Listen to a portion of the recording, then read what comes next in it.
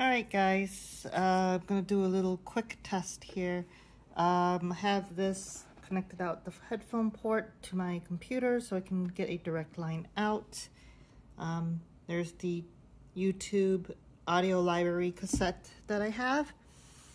I've set the volume to the point where it's basically 0 or close to 0, just under 0 dB on the computer, so I'm not blowing it out. I'm going to set it to the midpoint. Just the stereo.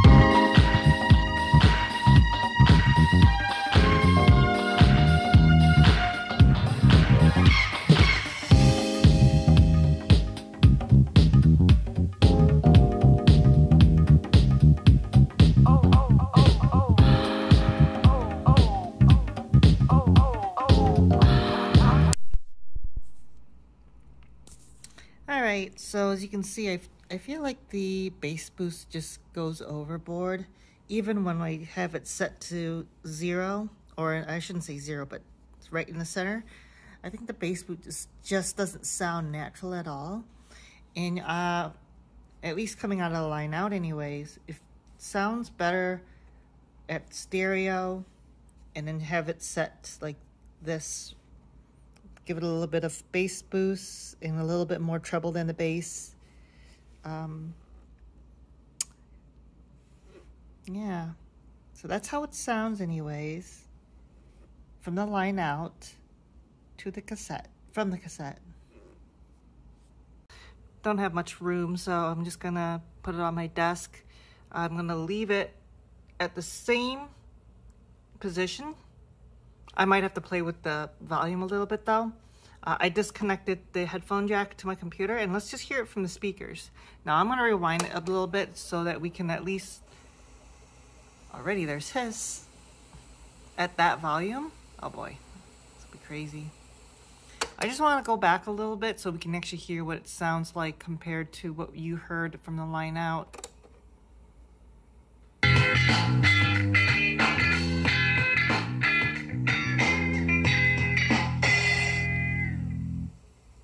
I'm gonna have to lower the volume.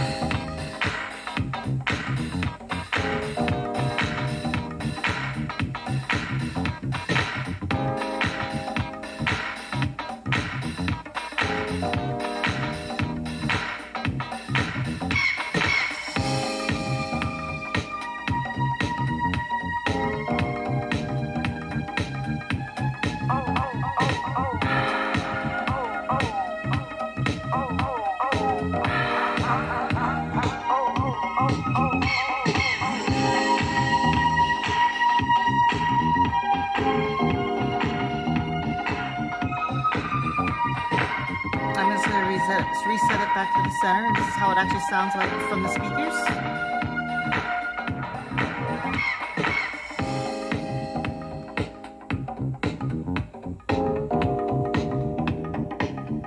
Let's turn on bass boost. Also still centered.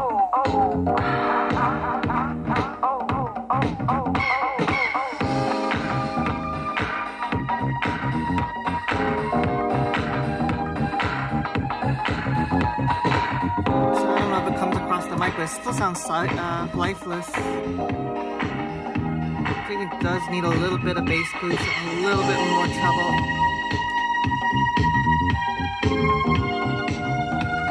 Honestly, that sounds pretty decent.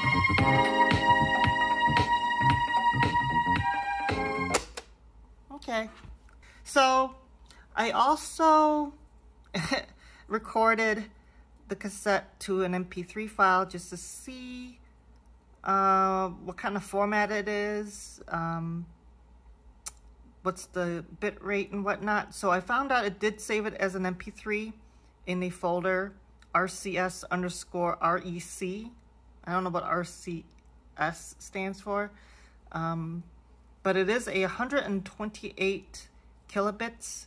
It is in stereo, but there's some noise to it too. It's not like a clean recorded sound. It's almost like I can get a better recording if I were to just plug this into my computer.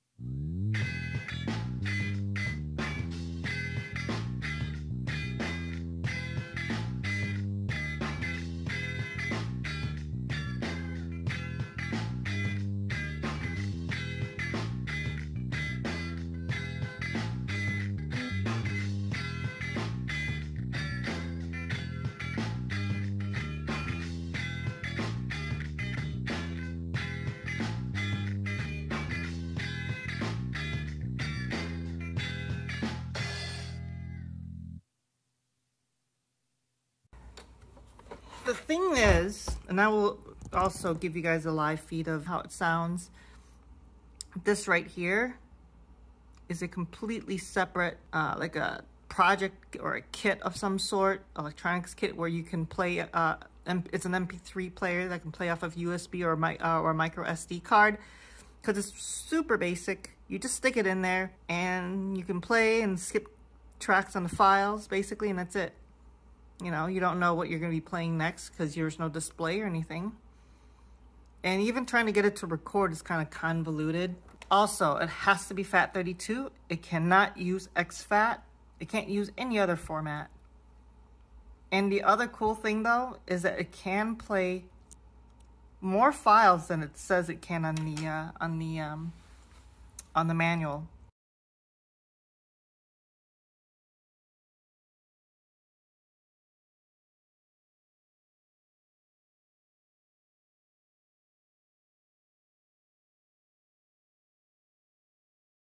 Being able to play FLAC files is kind of cool because it's lossless.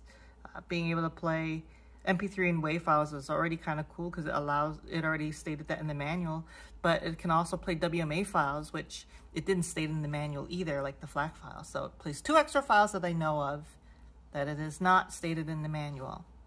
So that's pretty cool. And digital, by the way, sounds the best coming out of here. It is super clean. Like there's no noise whatsoever. It sounds the best coming out of here. It's not, there's no surprise to that. What is surprising though is the Bluetooth function. Now you just switch it all the way to Bluetooth. Bluetooth pairing. Oh, and by the way, I found out that that is, by the way, it's actually a light that shows you indication of, you know, USB usage or Bluetooth pairing and all that stuff. Anyways, what is surprising, remember I said digital file sounds very clear, but Bluetooth doesn't though. There's a whole lot of digital noise in the Bluetooth when using the Bluetooth function. If you are just going to use this in the backyard, outdoors, or whatever, it may not matter. It sounds good enough, honestly. If you have a critical ear, that's probably where you're not going to like this being used as a Bluetooth speaker. But honestly, if you were that critical, you wouldn't be using Bluetooth in the first place.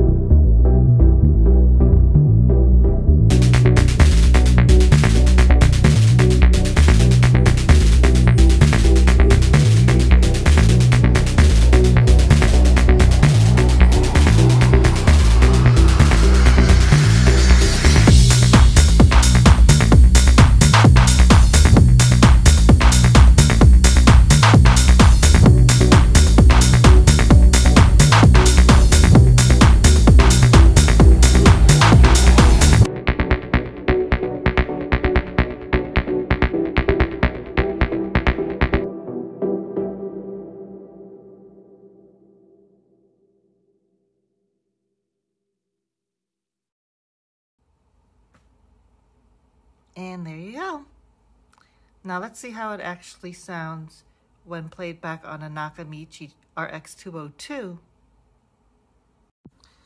Alright, actually I cannot use my RX202 because the Marantz just won't let me do it because there's only one tape loop.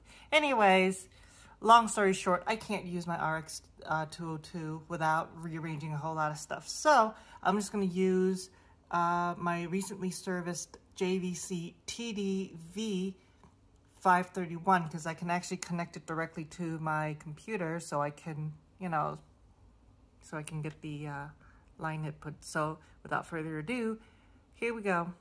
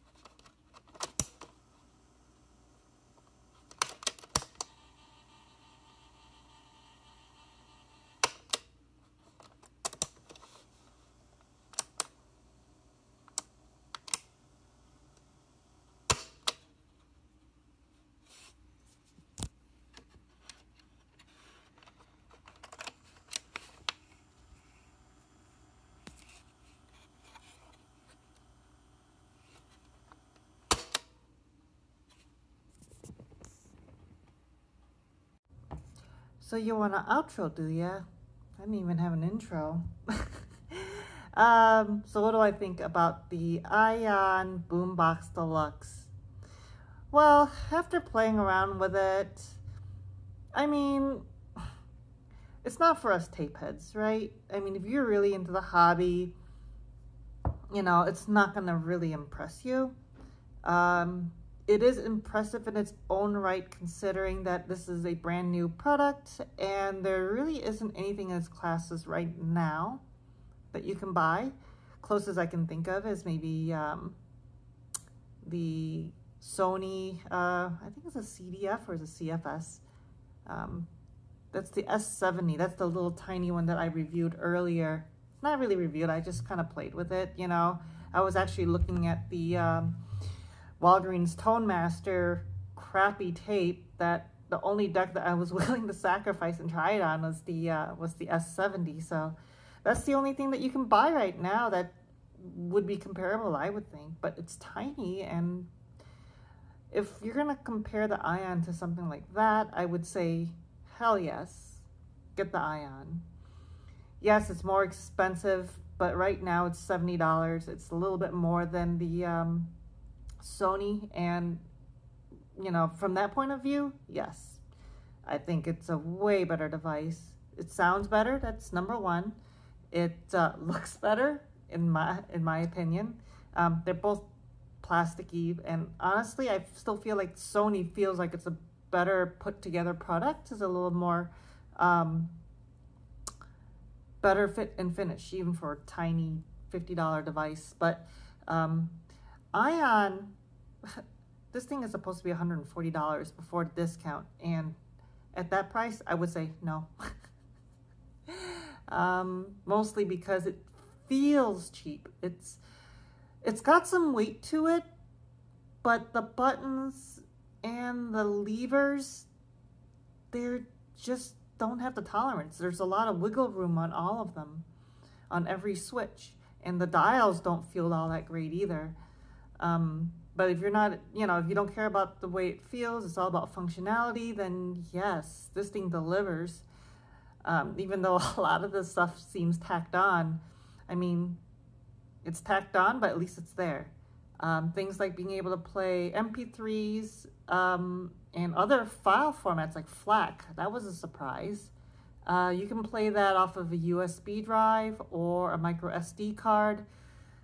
There's limitations to that though. For example, 32 gigabytes is the limit, the size limit of the drives that it can recognize.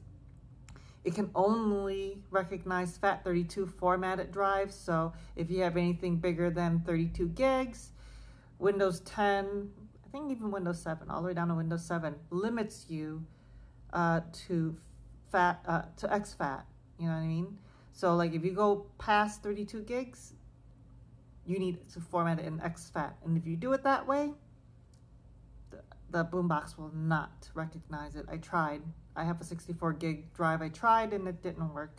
I mean, it's serviceable. It sounds better than the Sony. It's not going to sound better compared to a real vintage boombox. However, some of the pitfalls of a real vintage boombox, more than likely when you buy one, you're going to have to get it serviced. So it's not going to be cheap, okay? I spent about, I think a total of like a little over $200 for my Sanyo M9990, which I would consider a proper boombox, vintage boombox. It has none of the modern features like, you know, and conveniences that, you know, the ION will have, like for example, Bluetooth, which is, you can't discount that right now. You know, you gotta remember, this is made for normal people, not tape heads like us. We may not care about Bluetooth, but they do, okay? A lot of these phones now don't even have a headphone jack, so you can't even use an auxiliary in. Bluetooth is going to be a thing. The Bluetooth audio quality isn't all that great, but honestly, most people, they're not gonna care. There's a background noise. There's like a little bit of interference type noise in the background, you know, it's like really low, but you really have to listen for it. And most people are probably not going to care. If you crank it up high enough and it's sitting outside, most likely it's going to be like for a barbecue or something. Who cares? They're not going to care. Nobody, those people aren't going to care. You're not going to be sitting in a quiet room listening like the Maxell guy in a chair. The radio is actually very sensitive. Now, that's the other thing I forgot to mention. I live out in the suburbs, a little over 50 miles away from the city, near Chicago. And most of my radios, I can't pick up too much. And when they do, it's having a really hard time. This guy picks it up pretty well. I mean, yeah, you fiddle a little bit, but it locks on. The stereo light lights up and it doesn't waver. Not unless you waver, like you move it around or something, and then you may have to readjust it a little bit, but once it locks on, it locks on. It's a testament to the digital DSP tuners. Yeah, they're not like the old school tuners where you get to fine tune and everything, but new school just locks on. You have less control. It just tries to lock on as best as you can. It could be a double-edged sword. It could be a good thing, if all you really want is just to get a radio station. And again, most normal people do. That's what they want. But if you want more control, I drive a stick shift, right? I like control. I have a Nakamichi ZX7. I like playing with those little manual controls. It's not going to be for me. It's for point and shoot and, just as long as it works. And it works, From that context, yeah, it's a good boombox. It sounds pretty decent. Sounds better than what you would think a device like this would sound. Especially if you came from those other retro style boom boxes that were actually had mono heads and were put really cheaply. I think Techmoan or VW, no, it was Techmoan, yeah. Because I remember he actually made a review of one of those Aldi boom boxes that he had, and he actually ran it over in a car because that's how like shitty it was, you know what I mean? But no, not this guy. This is a keeper if you are just looking for something that is ready to go. I mean, it's got a built-in battery. That's another thing. So it's convenient. You don't have to worry about finding D-cell batteries. And the crazy thing is that this thing still takes D-cell batteries. I don't know why it would need it. According to the manual, as you saw in the screenshot, for that authentic retro, feel, something along that lines, you can put in D-cell batteries. It'll make it heavier, that's for sure. And I don't know if it recharges the internal battery too, or is it just completely disconnects the external one. Either way, if you charge up the lithium-ion battery that's in there and you put D-cell batteries, you're going to use up all the D-cell batteries first before you can switch over to the lithium-ion. And the lithium-ion already says it lasts 10 hours. So, boy, that's going to be all-day playback for you. And so there's not much to complain about it, really. Yeah, it's a little chintzy. But again, given for what it is, it's worth it for most people. If you're in the market for it. If you are into vintage stuff though, and you have proper vintage stuff, it may not be for you. You're looking at me and you're saying, well, Nikki, you're into this kind of stuff. Would you keep it? Yeah, for $70 I would. Why? Well, I ain't gonna take my Sanyo out to a picnic or a barbecue. That's for damn sure. Those are collector items to me. It's gonna stay in the house. If I take it out with me, it's because I'm showing it off to some people who appreciate it, like maybe a boombox show or something like that, or vintage audio or something like that. The ION, I'm taking that out to a party. I'm gonna take it out to a barbecue. I'm gonna take it out to a picnic. Anywhere where I know people are not gonna care or be careless around my stuff. Maybe they'll knock it around or whatever. Where there's places where there are kids, soda can be spilled. You know what? I'll take the ION. Well, that's it. I hope you guys liked this video. Took a bit for me to set this up, but I hope it turned out pretty well. Like and subscribe if you like it. There's more where this kind of stuff comes from. And good night.